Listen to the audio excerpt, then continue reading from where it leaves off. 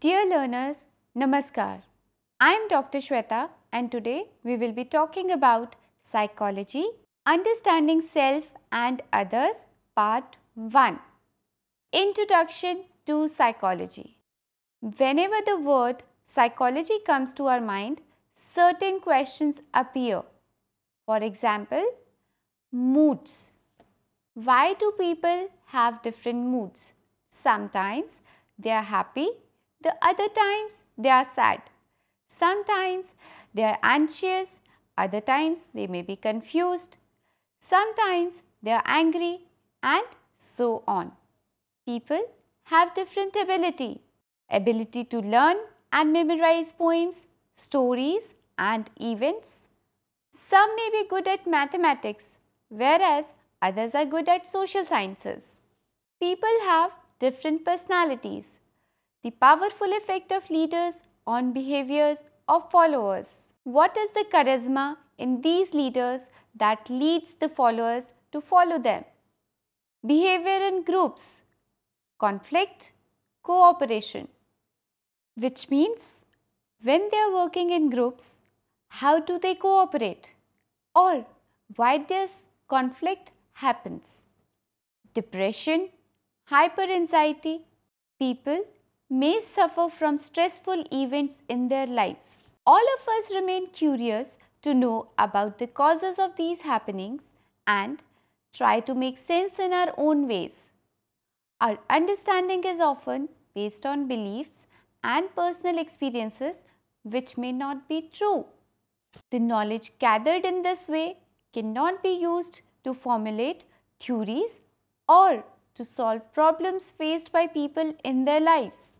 We need dependable and relatively accurate understanding of principles describing the working of human mind and behavior.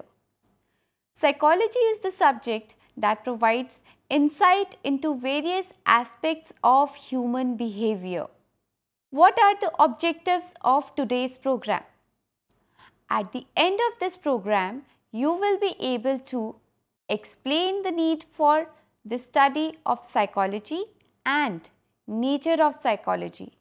Describe what psychologists do. State briefly the development of psychology as a discipline. Need for the study of psychology. That is, why do we study psychology? Psychology promises to help us in understanding how various mental functions operate and how people behave in different conditions. Teaching learning problems in schools.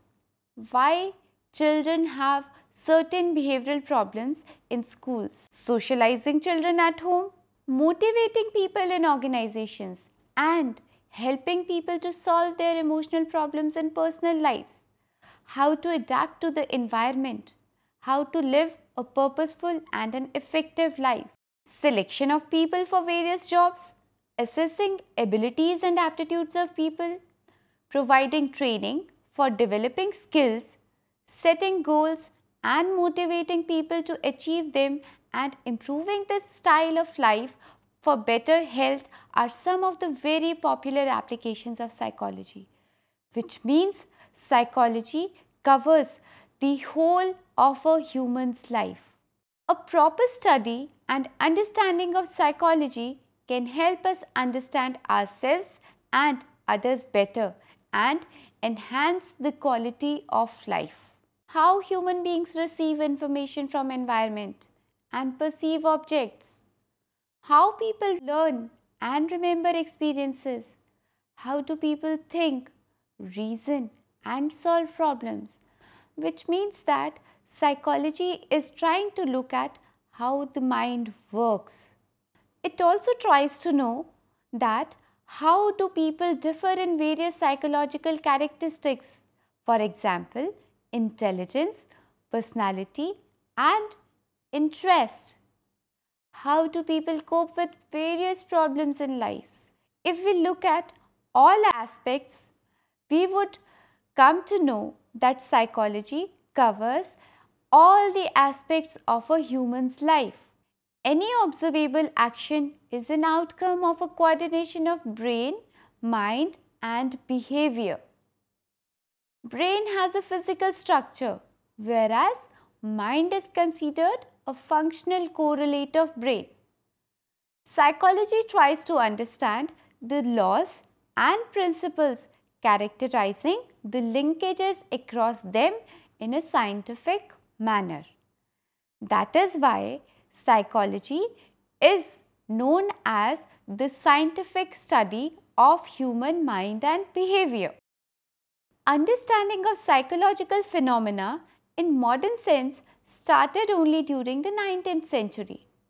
It was influenced by the developments in disciplines of philosophy as well as natural sciences, which means that it is a new subject only. Psychology tries to answer the various questions regarding human behavior by looking at how the mind works in helping the individual adapt to his or her environment. Now, what psychologists do? Many of us carry the impression that psychologists can read the face of a person and tell one's mental makeup. They may cure people suffering from mental abnormalities, can guess what is one's future, and can change one's mind instantaneously like a magician. If you ever go and tell people that you are a psychology student, they will always ask the first question that, can you read my face? Which is as if you are a magician. But there is no magic in the hands of psychologists. This is the truth.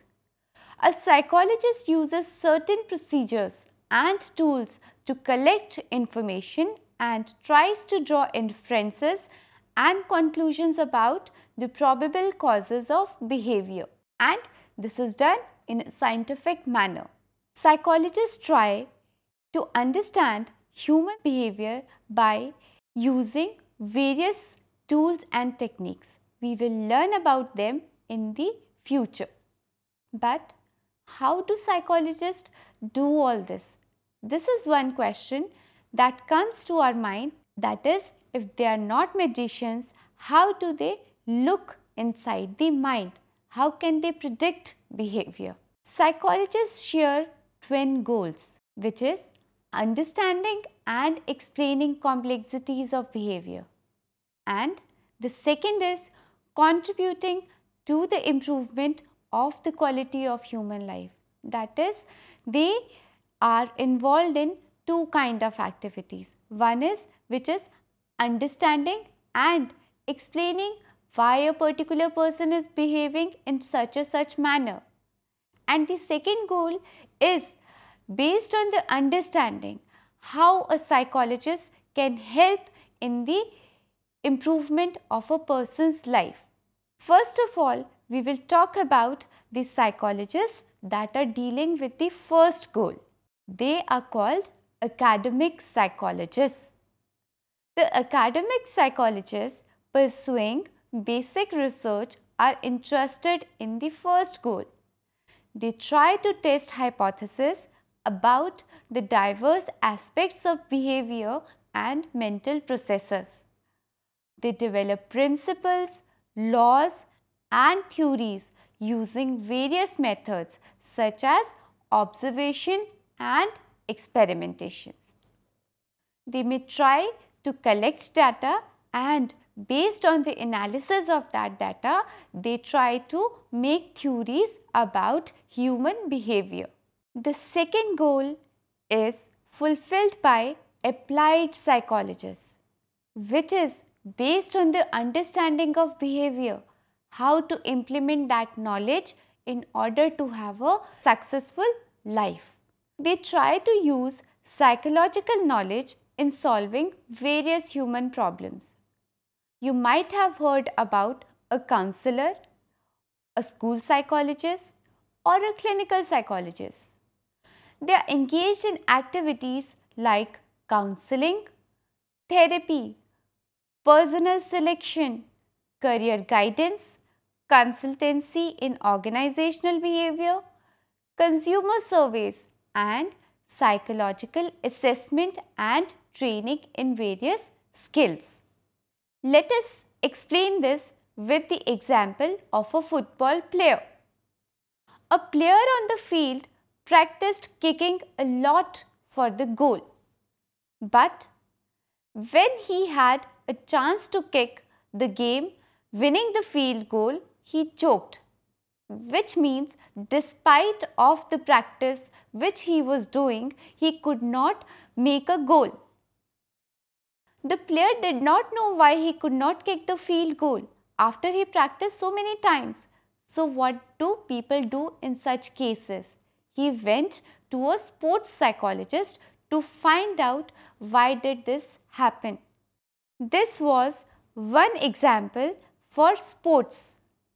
There are others. For example, the student seeking help from a counselor. That is, people are becoming very aware and they are going to professionals for finding out the solutions to their various behavior problems. Now, let us understand that how psychology emerged as a discipline, which is development of psychology as a discipline. The Indian thinkers had developed elaborate theories about consciousness, self, mind activities since Vedic and Upanishadic period, which means that psychology has its existence in Indian literature through ages. The Indian thought systems like Vedanta, Samakhya, Yoga, Buddhism, Jainism, Sufism have generated voluminous literature relevant to psychological processes. In the Western world, psychology took the shape of a scientific discipline towards the end of 19th century. It is generally held that William Wundt established the first psychological laboratory at Leipzig University in Germany in 1879. However, the study of psychology as a discipline was organized around certain schools of thoughts, which means that in order to understand human behavior, the various psychologists were trying to understand it from their own perspective, and everyone had its own school of thoughts, which is everyone had its own theories of understanding human behavior. The first school of thought is known as structuralism. Structuralism was developed by Edward Titchener. It focused on the study of consciousness and its components, that is, sensation, images and effects. Let us understand how. Consider, for example, the perception of a flower, which means that how a layman perceives a flower. Structuralists would analyze this perception in terms of its constituent colors, geometric forms, size, relations and so on. For example, if we look at the image of a flower from a structuralist point of view, the structuralist would try to understand the flower in terms of its constituent parts. For example, the leaf, the stem or the petals. In terms of human mind as well, the structuralist would sought to deconstruct the mind into its elementary components. They were also interested in how those elementary components work together to create the mind.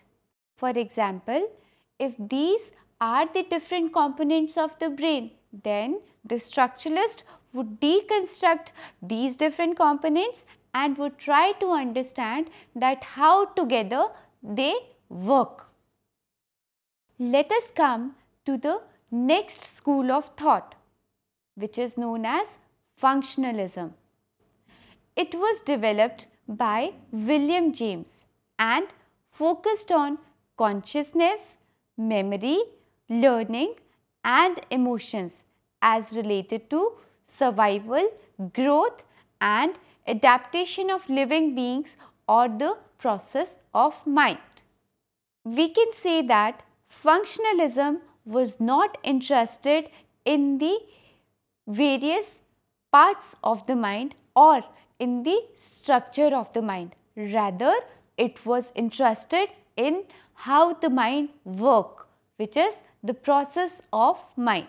Let us come to the next school of thought, which is known as behaviorism, and it was developed by J.B. Watson and focused on the objective study of observable behavior, which means that whatever behavior can be seen with open eyes, how it can be interpreted to understand the behavior of a human being. The next school of thought is known as Gestalt, and it was developed by Wolfgang Kohler, Kurt Kafka and their mentor Max Wertheimer. The main aim of this school was to understand human behavior as a whole. This school focused on a holistic view and consciousness. Perception was the main area of the study of this school. Let us take one example of the Kenneisa triangle, which is in front of you. Now, if we look at this Kenneisa triangle, we perceive that there are 2 triangles and 3 circles. But this is actually not true because the picture is not complete. So, the Gestalt school of thought focused on the behavior of individual, that whatever we perceive, we try to perceive as a whole. We try to fill in the gaps. We will understand about these schools in detail in future. Psychoanalysis. It is one of the very famous schools of thoughts of psychology. It was developed by Sigmund Freud and it gave importance to the unconscious processes, conflicts and disorders. This is Freud image of mind, which means that through this image Freud tried to explain that our mind consists of 3 parts. First is the conscious part, the second is the subconscious part and the third is the unconscious part. According to Freud, the 80% of the mind is unconscious, and whatever we do, it is because of those unconscious desires. Unconscious means we are not aware of those desires consciously, and whatever we do is related to those unconscious desires in mind. These were certain schools of thoughts of psychology. The era of schools provided great opportunity for the diversification of psychology. However, it was felt that none of them could explain psychological processes in totality. So, the next school of thought which came is known as cognitive psychology. The recent movements include emphasis on information theory and computational models which characterized cognitive revolution. The neural processes and role of cultural processes in shaping psychological functions are now being studied vigorously, which means that in order to understand human behavior, the neural processes, which is what goes on in the mind, as well as how the cultural influences an individual is now being studied. That is, we study the environment as well as the processes of the brain in order to understand the human behavior. In modern India, psychology started at Calcutta University in 1916. Dr. N. Sen Gupta was the first head of the department. Shri Girendra Shekhar Bose succeeded Dr. Sen Gupta. The Indian Psychological Association was founded in 1924 and Indian Journal of Psychology was started in 1925. The Lumbini Park Mental Hospital at Calcutta was founded in 1940. 40. With this, I end up for today's discussion. Thank you.